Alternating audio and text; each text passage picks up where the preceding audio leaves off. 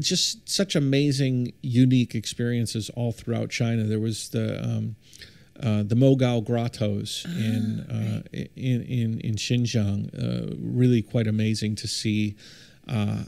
For those of you that don't know, the Mogao grottos are, they're ingrained in Chinese culture. It's the Silk Road nexus point where Buddhist monks got. Yeah, right. You were saying that you like Buddhism, and you must have a pretty good knowledge of the Mogao grottos, right? I've seen some pictures and videos. It's beautiful. Yeah. All those paintings. They're amazing. Yeah. All those paintings. And they each tell a different story of a different time period and a different culture in that time period. And it just sits there in the middle of the sand, and then China is trying its best to maintain it and keep it. And a lot of it had been, some of it had been, ramshackled, and some of it was bleaching, because, if you leave stuff out in nature for too long, all those colors end up fading.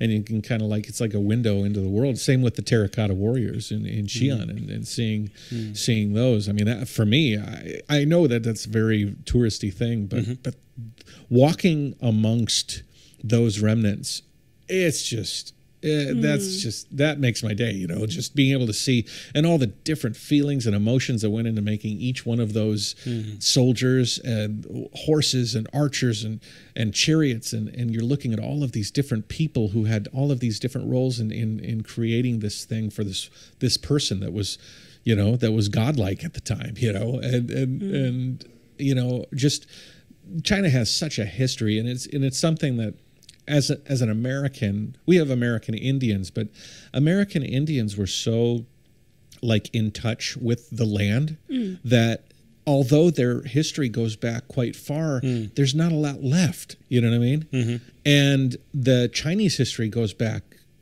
thousands of years, and it's still, you can see those thousands of years. Yeah. You can see them still. So I mean, speckled across China, you can see the remnants of their culture throughout so many different steps and different dynasties, and you can see the evolution of the culture. And so, yeah, I mean, I could go on and on about wonderful different experiences and places, but a lot of it's wrapped around people as well, meeting the different people, and the roadside stand that's making some fried rice or chow mein or something, and you're just going and partaking in what probably some people would think is garbage food, but I'm looking at it like it's the best. They're the best, I know. It's the best, They're Lu Cai. the real I used to call it Lu Cai. Yeah.